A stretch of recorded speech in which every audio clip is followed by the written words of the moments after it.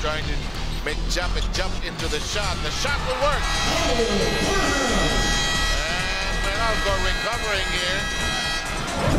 And watch this. He wanted the ball. He will go straight to the hole. And we'll be back after this timeout.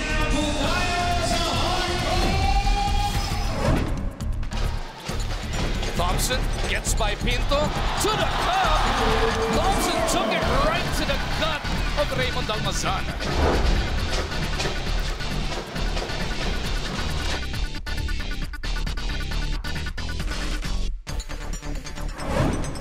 To commit a foul, now double team si Durham. They swing it around. Karam malamig pa, nilapit muna. One-hander is good.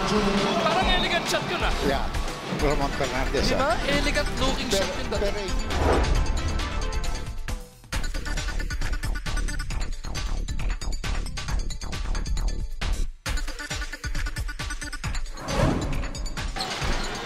Here's Newsom. Hand off to Hodge coming from Durham. He attacks. He'll get scores. Right up to trickle in. That's a top basket. And that was a courageous shot. Indeed. Because ang challenge niya doon, yung shot blocking ability ni Japet Aguilar. Face to face, eyeball to eyeball there. Main arena. Here comes Newsom behind the back dribble. Attacks. And bothered, disturbed by Japet Aguilar. Here comes the attack.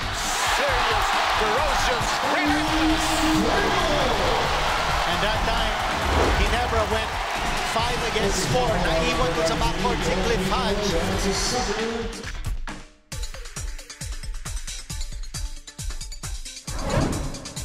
Shots, mag-uend, Dr.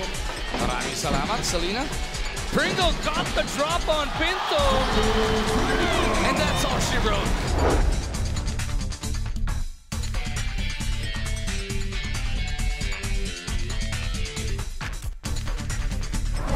Now, only 2 points para sa kanya. Newsom created. Oh, what a shot! What a shot!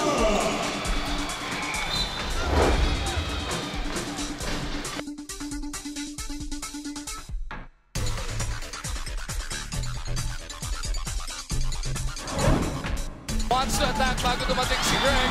Inagaw ni JB on. Spins into the front court. Bradley lilipad.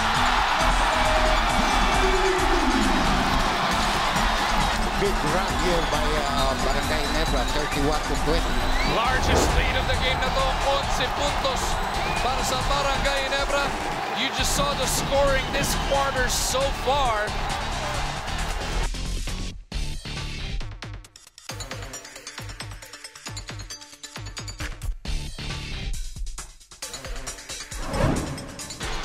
In the meanwhile, it's 41-31.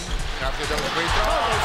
And this. Whoa! Now that's what you call elevation! Japet Aguilar climbing the ladder, throwing it down. Really?